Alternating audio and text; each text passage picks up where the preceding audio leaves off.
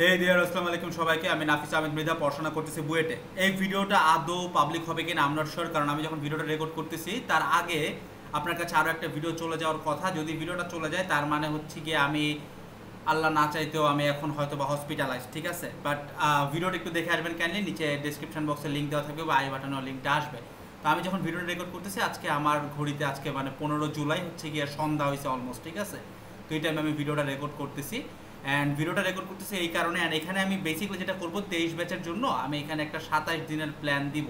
কেন 27 দিনের প্ল্যান? দুইটা রিজন। একটা রিজন হচ্ছে কি, এর আগে আমি দুইটা প্ল্যান আপনাদেরকে দিছিলাম, যেটার একটা কন্টিনিউ করা হয় নাই অনেকের, যার কারণে আরও একটা দেওয়া হয়েছিল 36 দিন। বাট 36 দিনের প্ল্যানটা কন্টিনিউ করতে যে মাঝখান দিয়ে আমি একটু সিক হয়ে যায়, আপনারা জানেন। মানে আমি কিন্তু এখনও যথেষ্ট সিক, আপনি বুঝতেই পারতেছেন। আমার ঘরে এই মুহূর্তে এয়ার কুলেশন অন আছে, ফ্যান অন আছে, সব কিছু অন আছে, but still um sweating like sheet, ঠিক আছে, পুরো ঘামাচ্ছি।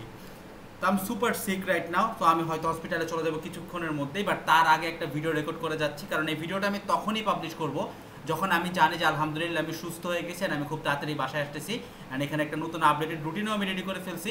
এই রুটিন অনুযায়ী আমি যেদিন থেকে আপনাদেরকে ক্লাস দিতে পারবো তার একদিন কি 2 দিন আগে আমি ভিডিওটা আপলোড করব। তো আমি জানি না ভিডিওটা কবে আপলোড হচ্ছে, হইতে পারে 18 তারিখ বা 19 তারিখে আমি ভিডিওটা আপলোড দিচ্ছি, বাট আমাদের রুটিন অনুযায়ী 19 তারিখে ক্লাস শুরু। And I do expect and I hope যে আমি ইনশাল্লাহ 19 তারিখের আগে ভিডিওটা আপলোড দিচ্ছি। তো ভিডিওটাতে আমি বেসিকলি আপনাকে 27 দিনে কীভাবে এইচএসসি 23 ব্যাচ একটা ছাত্র শূন্য থেকে শুরু করে একদম বোর্ডে যায় একদম টপ টায়ার একটা রেজাল্ট করে আসতে পারে, একদম 100তে 100-র মতো একটা রেজাল্ট করতে পারে, এরকম একটা গাইডলাইন বা প্ল্যান দিব। ছোট্ট আর একটা ডিসক্লেমার, সেটা হচ্ছে কি, যারা আমার ভিডিও আগে থেকে ফলো করেন তারা তো করেনি। যদি এটা আপনার দেখা আমার প্রথম ভিডিও হয়ে থাকে, কাইন্ডলি আমার অন্যান্য ভিডিও দেখে থাকেন, দেখে আসেন।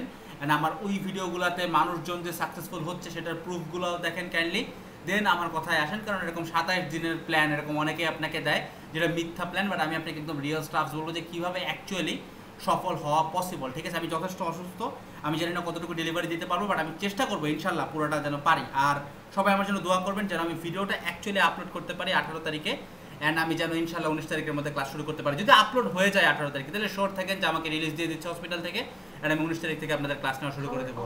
তো আপলোড হওয়া মানেই তো বুঝতেই পারতেছেন যে ক্লাস হচ্ছে ইনশাল্লাহ, ঠিক আছে।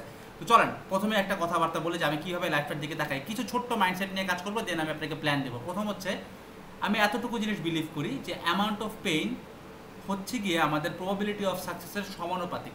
তার মানে কি, আপনার অ্যামাউন্ট অফ পেইন যত বাড়বে, এতটুকু বিশ্বাস করবেন যে আপনার সাকসেসফুল হওয়ার প্রবাবিলিটি তত বাড়বে। কীভাবে বাড়বে আপনাকে জিনিসটা বোঝাই। যেমন আপনারা, আমি জানি না আপনারা বায়োলজি কতটুকু পড়ছেন, বায়োলজি না পড়ে থাকলে হয়তো রিলেট করতে পারবেন না, বাট জ্বর বা ফিভার জিনিসটাকে, এটাকে আপনি বুঝেন কিনা। ফিভার মানে অ্যাকচুয়ালি কি, আমি আপনাকে একটু বুঝাই। ফিভার মানে হচ্ছে এরকম, যখন আপনার শরীরে মনে করেন ম্যালেরিয়া বানানো ভুলে গেছে, আই গেস ম্যালেরিয়া MALARIY এরকম বানান। তো ধরেন আপনার শরীরে ম্যালেরিয়ার জীবাণু আছে, ঠিক আছে, আপনার এটা বডি, আপনার বডিতে ম্যালেরিয়ার জীবাণু আছে, ঠিক আছে, জীবাণু ঢুকে গেছে কোনো একটাভাবে, বাইরে থেকে ঢুকছে। এখন আপনার শরীরে অলরেডি অ্যান্টিবডি আছে। তো এখন যেটা হবে, এই ম্যালেরিয়া আর এই অ্যান্টিবডি ফাইট করবে। এখন শরীর কি চাবে? শরীর চাবে যেন আপনার অ্যান্টিবডি জিতে, কারণ আপনার অ্যান্টিবডি যদি জিতে যায় তাহলে আপনার ম্যালেরিয়া রোগটা পরাজিত হবে অ্যান্ড আপনি কিন্তু সুস্থ হয়ে আসবেন। তো শরীর এই ক্ষেত্রে যেটা করবে, শরীর তার নিজের অবস্থাটাকে অ্যান্টিবডির সাপেক্ষে রাখার চেষ্টা করবে, মানে সপক্ষে রাখার চেষ্টা করবে। অ্যান্ড অ্যান্টিবডি জেনারেলি একটু তাপমাত্রা বেড়ে গেলে ভালো কাজ করতে পারে, ভালো ফাইট করতে পারে। দ্যাটস ওয়াই শরীর কী করে, আপনার শরীরের তাপমাত্রাটাকে আস্তে করে বাড়ায় দেয়। এই যে তাপমাত্রাটা বেড়ে গেল, এই জিনিসটাকে আমরা বলি জ্বর, বা ইংলিশে সুন্দর করে এটাকে আমরা ফিভার বলি। তাহলে ফিভার মানেটা কি? ফিভার মানে হচ্ছে টেম্পারেচার বেড়ে যাওয়া। টেম্পারেচার বেড়ে যাওয়া মানে কি, আপনি এখনও কোনো রোগে আক্রান্ত হন নাই, বাট আপনার শরীরে দুইটা জিনিসের ফাইট হচ্ছে, একটা হচ্ছে ম্যালেরিয়া আর একটা হচ্ছে অ্যান্টিবডি। ম্যালেরিয়া মানে যে কোনো প্রকারের রোগ। এখন জ্বরের পরে ইদার আপনি বড় একটা অসুখে আক্রান্ত হবেন, অথবা আপনি সুস্থ হয়ে যাবেন। সুস্থ হবেন যদি অ্যান্টিবডি জিতে, অসুস্থ হবেন যদি ম্যালেরিয়া জিতে। আই গেস কনসেপ্টটা ক্লিয়ার। তো আমি এইখানে টার্মগুলোকে খালি একটু চেঞ্জ করে ফেলবো। কী করবো দেখেন, আমি মনে করি যে ম্যালেরিয়া জিনিসটা হচ্ছে আমাদের জীবনে পেইন, ঠিক আছে, আর অ্যান্টিবডি জিনিসটা হচ্ছে কি আমাদের ওন মাইন্ডসেট। ক্লিয়ার? আর এই যে টেম্পারেচার বেড়ে গেল, এই টেম্পারেচার বেড়ে যাওয়াটাকে আমি স্ট্রাগল মনে করি। তাহলে একটা জিনিস চিন্তা করেন, আপনার লাইফে যখন বাইরে থেকে কোনো একটা পেইন বা কোনো একটা সমস্যা ঢুকতেছে, তখন আপনার ভিতরে একটা মাইন্ডসেট থাকে। মাইন্ডসেট সবারই আছে, আমরা মাইন্ডসেট দ্বারা সেই সমস্যাটার মোকাবেলা করার চেষ্টা করি। যেমন একটা জিনিস চিন্তা করবেন, দুইটা মানুষে একই কথা বললে, মানে খারাপ কথা বললে, দুইটা মানুষ কিন্তু সমানভাবে হার্ট হয় না। সমানভাবে হার্ট না হওয়ার রিজন কি? এক একজনের মাইন্ডসেট ডিফারেন্ট। যেমন আমি এখন যেই রকম রোগ নিয়ে বসে আছি, যে পরিমাণে অ্যালার্জি লেভেল বাড়ছে, প্রেশার যতটা বাড়ছে, যেমন ঘামায় আমি আপনাদের জন্য ভিডিওটা রেকর্ড করতেছি কষ্ট করে, এই কাজ কিন্তু সবাই করতে পারবে না, ঠিক আছে? কারণ আমাদের মাইন্ডসেট ডিফারেন্ট, তো আমাদের মাইন্ডসেট আছে। তো যখনই পেইন আসলো, মানে আমার মনে করেন এখন বাইরে থেকে একটা রোগ আসতেছে, ভিতরে আমার মাইন্ডসেট আছে, তো মাইন্ডসেটের মধ্যে একটা ফাইট হবে। ফাইটের সুবিধার্থে আমাদের কি আসবে? সৃষ্টিকর্তা আমাদের জীবনে স্ট্রাগল করাটা শিখাবে। তার মানে আপনার লাইফে পেইন বা স্ট্রাগল, এই জিনিসটাকে আমি জ্বরের সাথে তুলনা করি, এই জিনিসটাকে আমি খুব পজিটিভলি দেখি। তার মানে আমি যেটা বোঝাতে চাইতেছি সেটা হচ্ছে কি, আপনি জাস্ট আমার সাথে রিলেট করেন, আপনি বুঝবেন। এই যে আমি অসুস্থ হইলাম, এটাকে আমি মনে করি যে সৃষ্টিকর্তা হয় আমার কোনো একটা হ্যাবিট চেঞ্জ করতে বলতেছে, বা উনি আমাকে অসুস্থতার পেইন থেকে কিছু একটা শিখতে বলতেছে, সো দ্যাট আমার নর্মাল লাইফ আরও বেশি বেটার হোক। তো আমি পেইনকে সবসময় পজিটিভলি অ্যাকসেপ্ট করার ট্রাই করি, অ্যান্ড পেইনটাকে খুব পজিটিভলি ফাইট করার ট্রাই করি। এইটার কারণে দেখা যায় যে জেনারেলি দেখা যায় যে আমি পেইনটাকে স্ট্রাগল অ্যান্ড পেইনের থ্রু দিয়ে বের হয়ে আমি আলহামদুলিল্লাহ একটা না একটা পর্যায়ে সাকসেসফুল হই। যেমন যদি এই ভিডিওটা পাবলিক হয়, তার মানে আপনি বুঝতেই পারতেছেন যে আলহামদুলিল্লাহ আমি পেইন থেকে উঠে আসছি, and I am working hard again.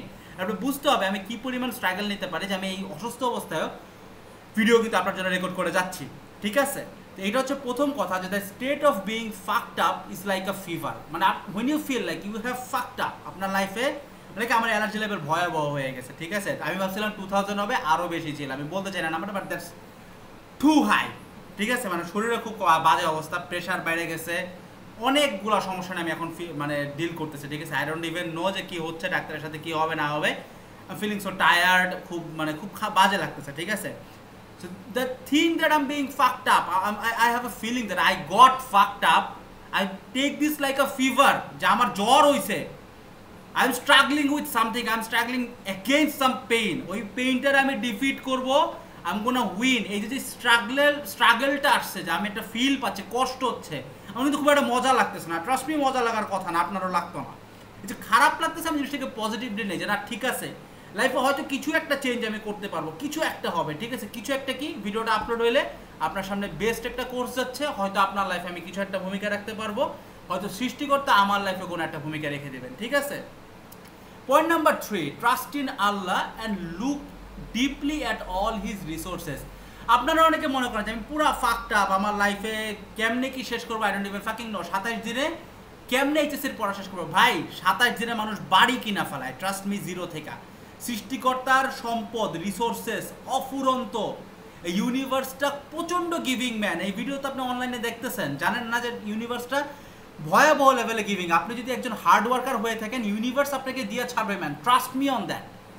You have to trust in Allah and you have to look deeply, don't just like ঘুরে বেড়ান, যে ডিপলি একটু চিন্তা করেন যে আপনার আশপাশে এমন মানুষ আছে যে যার একটা টিকিটের ভ্যালু হচ্ছে 200 কোটি টাকা, একটা টিকিটের ভ্যালু 200 কোটি টাকা। Do you even know? আপনার আশপাশে এমন সুস্থ মানুষ আছে যারা ধরে 3 ঘন্টা 10 ঘন্টা পিটাইলে ওর কিচ্ছু হবে না। সো আল্লাহ অনেক গিভিং, আপনার সৃষ্টিকর্তা অনেক গিভিং, তার দিকে তাকান ভাই। 27 দিনে না পসিবল, আমি আপনাকে গাইডলাইন দিব, পুরো রোড ম্যাপ দিব এখনই, কিন্তু আপনি যদি এই অনুযায়ী ওয়ার্ক হার্ড না করতে পারেন, আপনি আমার অবস্থাটা বুঝতেছেন ম্যান, আমার কি দরকার ম্যান? আলহামদুলিল্লাহ আমি স্টুডেন্ট হিসেবে ওভার 100 টাকা আল্লাহ আমাকে দিচ্ছেন, আমি আলহামদুলিল্লাহ অনেক ভালো আছি। আমার এখন ডাক্তারের কাছে যাচ্ছে, আমার ভিডিওটা বানানোর কি দরকার, but still I am making this video so that I can do good for people, so that সৃষ্টিকর্তা আমার রিসোর্সেস আরও বাড়ায় দেন, ঠিক আছে? বুঝতে পারছেন? This is the struggle I do.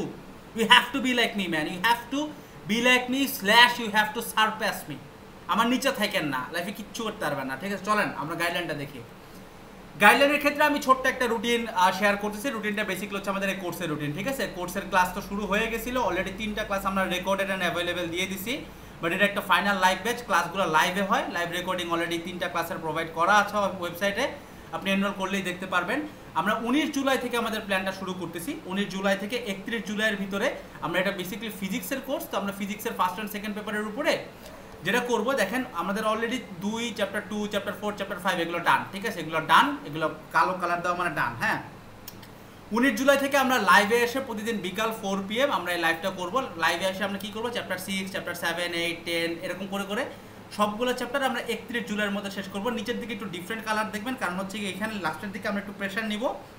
আমরা একই দিনে, যেমন 30 জুলাইতে 2টা লাইভ ক্লাস করবো, 31 জুলাইতে 2টা লাইভ ক্লাস করবো। এই 2টা লাইভ ক্লাস করার সময়টা আপনাকে এটার 3 দিন আগে জানায় দেওয়া হবে, ঠিক আছে? তো 2টা লাইভ ক্লাস করবো, কারণ কি, কারণ চ্যাপ্টার 7 8 খুব বেশি কিছু থাকে না, আবার চ্যাপ্টার 9 10 খুব বেশি কিছু থাকে না। আপনি জানেন যেমন আমি চ্যাপ্টার 5 যখন সলভ করেছি শুধুমাত্র 10টা সিকিউ দিয়ে আপনাকে এতটুকু অ্যাশোর করে বলছে যে ভাই সিকিউ যদি 5 থেকে আসে এর মধ্যে থেকে আসবে।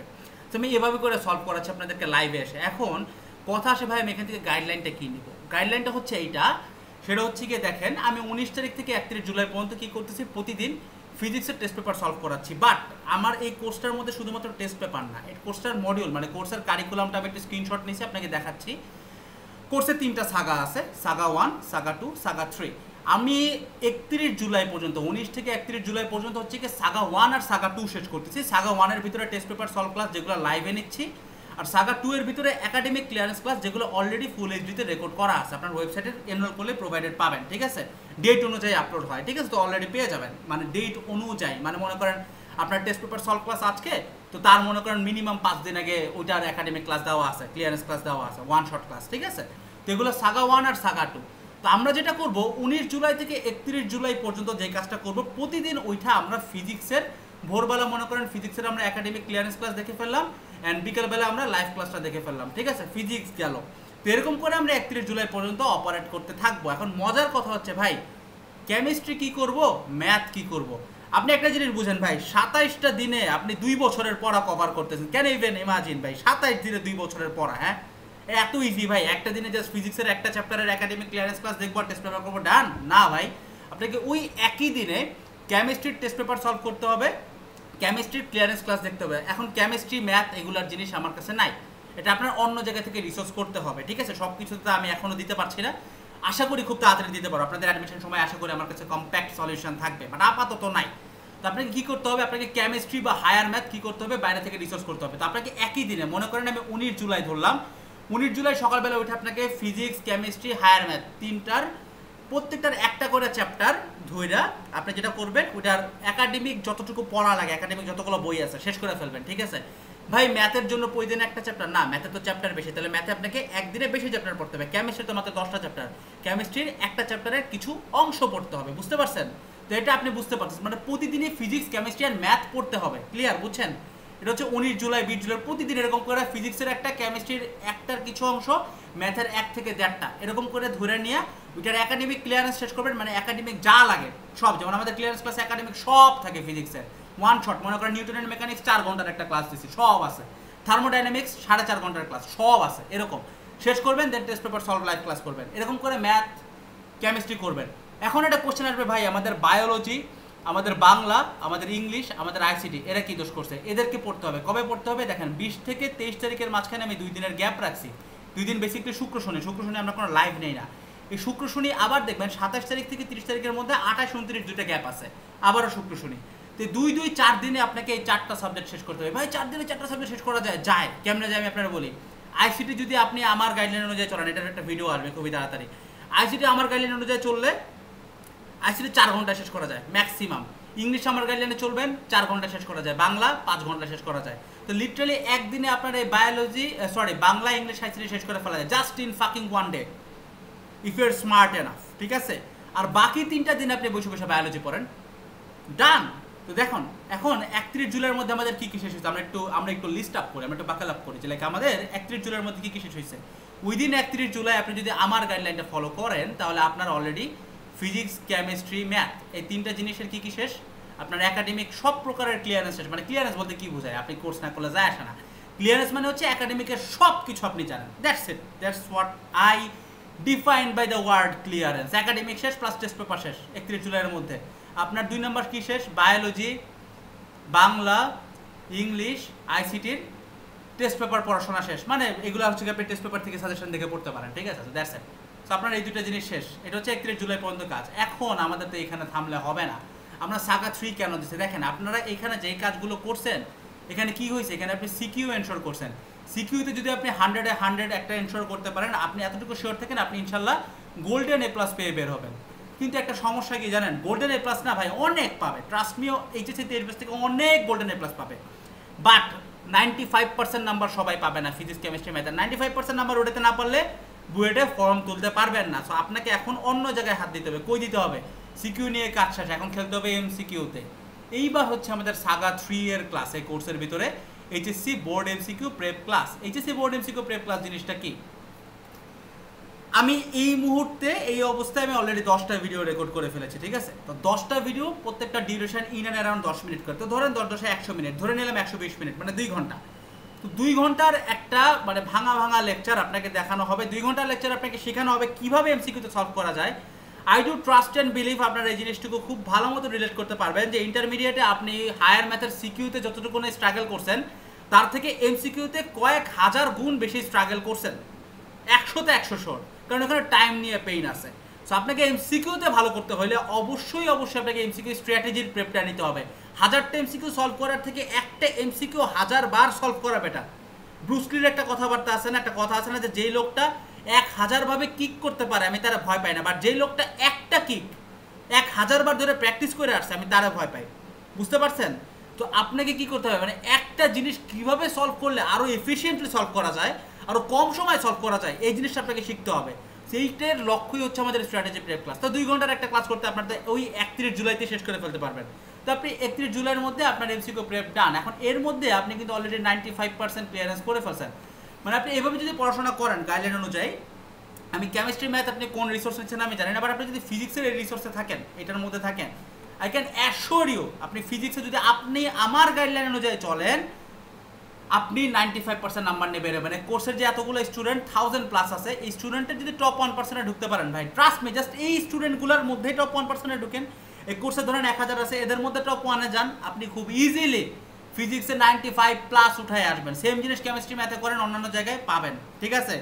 গেল। এইবার হচ্ছে কি আমাদের revision segment, but revision segment নিয়ে আমি এখনো ভিডিও দিব না, আমি এখনো অসুস্থ, তো বাসায় এসে খুব তাড়াতাড়ি আমি আপনাদেরকে রিভিশন মানে অগাস্ট 1 থেকে হচ্ছে অগাস্ট 14 পর্যন্ত। 14 কেন ভাই? কারণ 15-16 তারিখে আমরা বাংলা পড়বো, কারণ 17 তারিখে আমাদের Bangla exam, Bangla first second আমরা 15-16 তারিখে পড়বো। তো অগাস্ট 1 থেকে 14-এর যে রিভিশন প্ল্যানটা, এটা আমি ইনশাল্লাহ সুস্থ হয়ে বাসায় ফিরলে আপনাদেরকে দিয়ে দেবো। এই ছিল হচ্ছে টোটাল একটা কম্প্যাক্টেড প্ল্যান 27 দিনে কিভাবে আমরা একদম শূন্য থেকে শুরু করে বোর্ড টপ করতে পারি ইন্টারমিডিয়েট 23 ব্যাচের জন্য। সবাই ভালো থাকবেন আর আমার জন্য দোয়া করবেন যেন আমি আরও স্ট্রঙ্গার হয়ে ব্যাক করতে পারি। সবাই ভালো থাকবেন, আসসালামু আলাইকুম সবাইকে। আর এই কোর্সটার সব কিছু ডেসক্রিপশন বক্স এন্ড কমেন্ট সেকশনে দেওয়া আছে। কারো যদি আর্থিক দুর্বলতা থাকে দয়া করে পেজে একটা মেসেজ করবেন, আমি পার্সোনালি আপনাকে একটা কুপন দিব, ঠিক আছে? ডিসকাউন্টে ভর্তি হতে পারবেন। সবাই ভালো থাকবেন, আসসালামু আলাইকুম সবাইকে, টাটা।